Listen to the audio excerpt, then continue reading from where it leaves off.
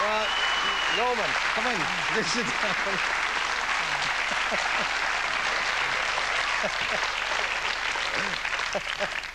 right.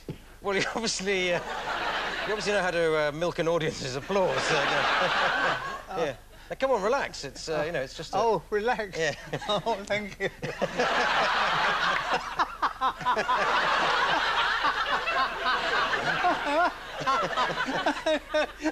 What should we talk about? Well, I was going to talk about your whole sort of career and life, I think, but I mean, you could start with your laugh. I mean, that's such a. Did you always laugh like that, or is that a sort of showbiz laugh, or is that based on? No, here and there I have a giggle. Now let's relax. Yeah. Excellent. Fine pair of shoes. Now, of course, I was going to say talk about your life because you were in films, British films, way, way back when there was a British film industry, and you walked. And, for all I know, you killed it off. I don't know, but you were. It's strange to see you really in colour, really, because you're. Because we really were seeing you at Christmas and stuff. Are you going? And I always.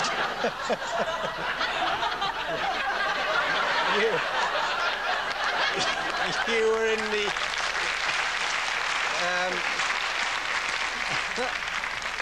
No, before you were in the music hall, weren't you? In the music hall. Oh. Yeah. Yeah. Yes. Well. Yeah. I was going to tell you about that. Yeah. No, I was. But before then, yeah. I was. You know, I was a bit serious. I don't want to keep laughing about it all the time. Yeah. I was born in very sorry circumstances. Yes. Both of my parents were very sorry. Yeah. But you did have a very... I mean, you're making life... You had a very tough life. I did, and yes, I was born in London. I went to school in Scotland. Yes. Yes. I used to be dead tired when I got home at night. But at quite a young age, you were, like, sleeping on the streets and fending for yourself. Yes. Yes. No, I started at a very young age. I started... I was at 9. My parents were divorced. This is really true. My parents were divorced, and my father was a chauffeur, and he used to be away for weeks and sometimes months at a time. And so, and I had a dear brother, and he... but eventually, my father couldn't look after us because he was away so long. He put us with guardians, and then after a couple of weeks, he didn't pay them. Yeah. So they chucked us out. Yeah. And then... Wasn't that funny? No, so you were sleeping on the street under... Well, it was my turn. Yeah, OK. No,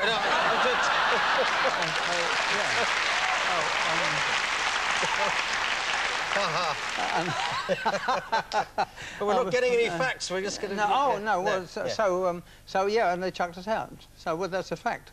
Yeah. Yes, well, I was sleeping rough at the Marshall Fox House because actually I went and got a job at the Artillery Mansions Hotel in Victoria Street as a commie waiter. Yeah. And, you know, I learnt to carry the tray on the shoulder, and I used to collect all the porridge and the marmalade and stuff from the breakfast rooms. And I was on the 5th floor one, but I'd been there a couple of weeks.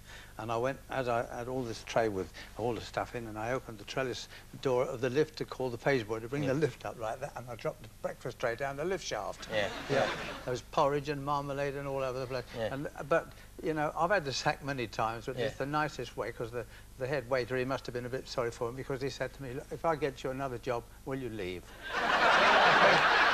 I think we covered the getting stuff, but you did, you walked all the way to Wales to get a job. Yeah, well, that's the alternative. I got the sack from this waiter, the head waiter, the nicest way possible, if you remember, but he did get me another job at the Forum Club Hyde Park Corner as a page boy. No, but you walked to Wales to get a job as well. I know. Well, when I went there... When I asked about that, I was kind of asking about that rather than the 5 years leading up to that. Well, we were...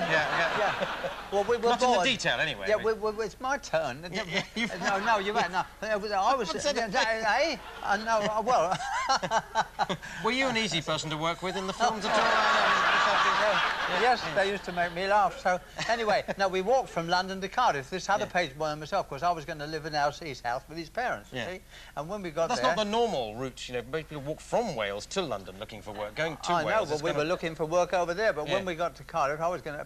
But he shoved off and left me. So I went down to the docks and I got a job as a cabin boy. Yes. And I was on my way, just nearly 14, on my way to the Argentine. Yeah. Now, what does a cabin boy actually do? Well, peels potatoes and scrubs the floors and cleans the brass and makes the officers' beds and all those things. And the crew used to do exercises. Yes, I've heard about that. And I was very pleased with that. But you learned boxing? Is that I did learn right? it. Well, they used to do the boxing, and one day they said, "You want to have a go, son?" And I was watching. I said, "No, thank you." Yeah. So they said, "Well, it's all right. It won't hurt you." I said, "Oh, well, all right." Then they taught me to box. Right. And that's when we got to Buenos Aires, I knew why, because they took me to a boxing booth and shoved me in there.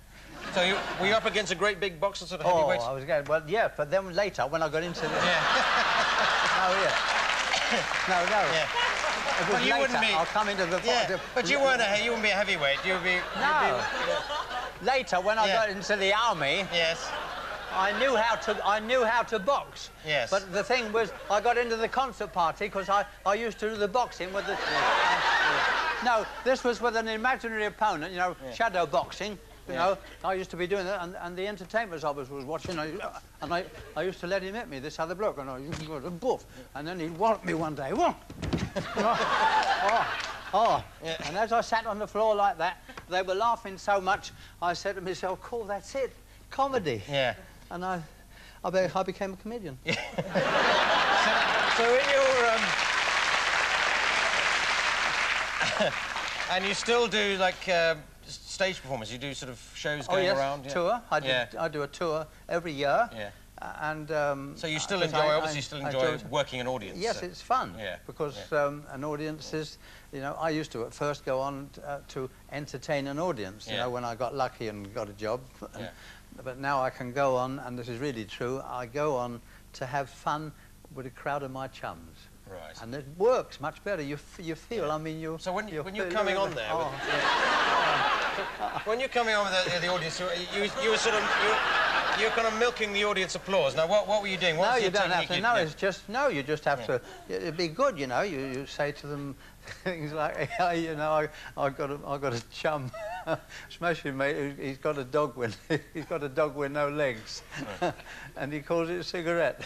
That's true, yeah. Because at night time he has to take it out for a drag. So,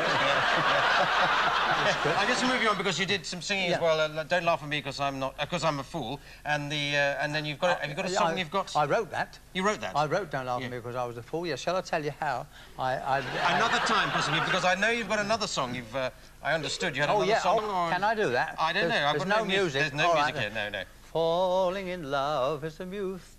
See, is that all right? Yes. Falling in love is a youthful delight. It starts just before you leave school. It could even start sooner if it weren't for the fact that you're frightened of looking a fool. Oh, we have to move on. Hey, presto, there's a change. Presto, there's a change.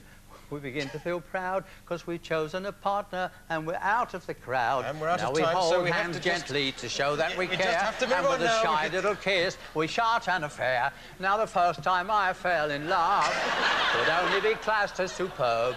The second affair was also quite nice, but the one I liked best was the third. Although four I was sure would be top of the list. It was beaten by 5, 6 and 7. And when 8 was perfection, that all that I would. Number 9 must Eddie Izzard and Norman Wisdom still singing. This is me, Clive Anderson, saying good night. Good night. Good night. That's it. Thank you very much. Clive Anderson will be back with more chat next year. Next tonight on For the Word, featuring former Coronation Streeter Lynn Perry, and there's music from the Cult.